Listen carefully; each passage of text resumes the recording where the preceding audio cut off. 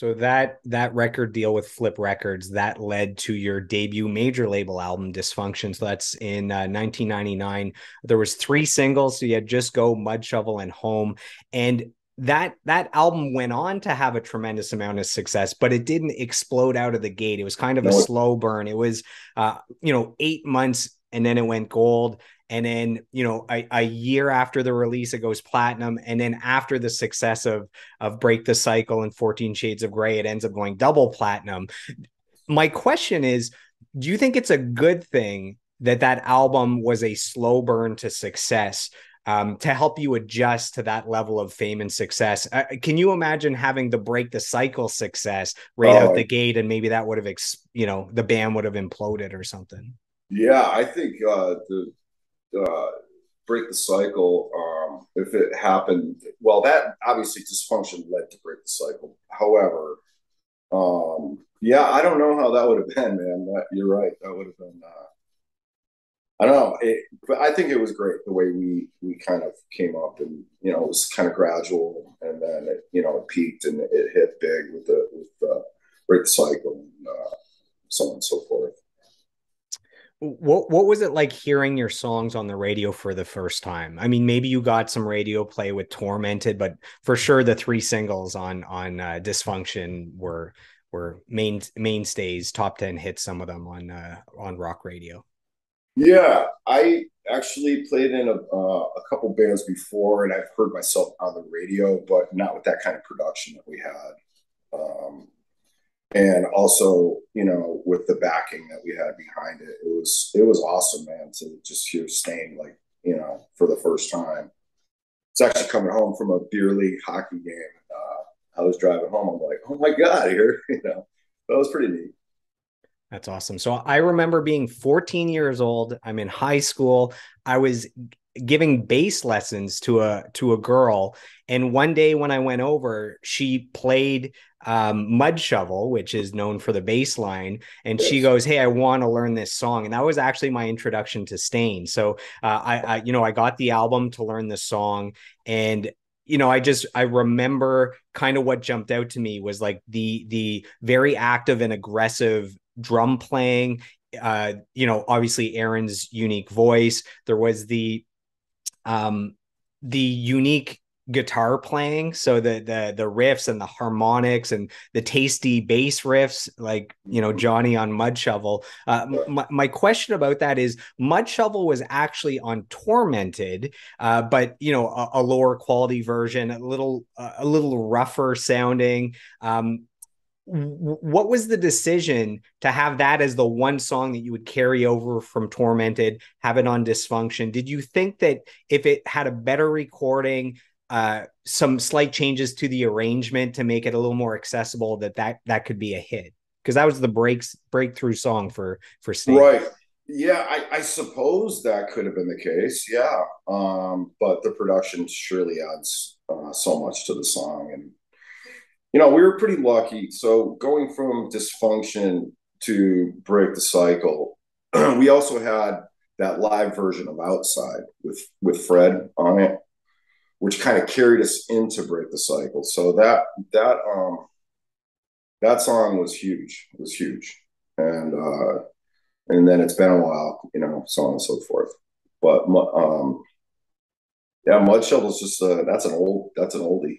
I mean, we that was one of that's on the first one, obviously, Tormented. But yeah, that was always one of my favorites too. Yeah, it's crazy. I mean, that song came out so long ago, and streaming is a newer technology. That song has 100 million spins just on Spotify. So there's probably the same amount on Apple Music and the others. Mm. How crazy is that after all these years, I did, starting from scratch with streaming long after that song came out, still has 100 million plays. yeah, I didn't even know that until you just mentioned it. But wow, that's pretty amazing. Yeah, yeah, it's Yeah, unbelievable. So there's a hidden track on that album called Excess Baggage. Is How do you decide if a song should be an actual song on the album in order, or to hide it in as a hidden track? How do you decide that? I don't know. Whoever started the whole hidden track thing, that's all it really was. Because It was Korn had some hidden tracks. It was a thing, right? Limp Bizkit Korn. probably Well, had some. Korn did. Korn, I think it was Korn who did it. And there was a few, Deftones did it, I believe. There was a few bands that had like that. It was kind of, I don't know. It was just a little a phase in music that and production of CDs and so on and so forth that you let the thing play when you fall asleep and all of a sudden, whoa, you hear this song, come like 12, 13 minutes after the last song. So It I don't know. that just reminded me. I forgot about this until right now, but when Korn's album "Follow the Leader" came out, I Yeah, remember buying it, playing it, and I thought I had a broken copy because the first, I don't know, 13 or 18 tracks are just 3 seconds of silence. So they have it where it's track one, there's nothing, 3 seconds, track two, 3 seconds. It goes all the way up to like 18, and then the album starts. And I thought I I had a broken record until I let it play all the way through. yeah, I remember something like that, and I think they changed that because it was kind of like, all right, this is annoying now, but yeah, I vaguely remember that though. Was the song "Excess Baggage," because that's a very raw acoustic song, is Oh that yeah, kind of a precursor to songs like "Outside" and "It's Been a While"? Like it's a projection of what might be coming, not just the really heavy stuff from the earlier albums. that wasn't the thought going into it. I don't believe. But if it was, then cool. I mean, other than that, it was just a extra track. It's only in looking back that we can kind of put those pieces together. Kind of just try something out, make it a little different. I don't know. That whole hidden track thing, whatever. Yeah, I hear you. So you had My hidden mentioned, track is usually silence. yeah, you had mentioned the song "Outside." Yeah. Is I mean, it's crazy. It's just on the Family Values tour in 1999. Mm-hmm. Aaron's going out for an encore, decides to play this old song he had where the lyrics were never finished. Fred Durst joins him. 2 years later, that Yeah. becomes a hit on radio. The same song that was already done 2 years ago Yeah. becomes a massive number 1 hit on radio. And that hit comes out just like 2 or 3 months before your next album. Like the timing couldn't be better. Is "Outside" the most important song in Stain's discography? Maybe "It's Been a While" is there as well, but is "Outside" up there?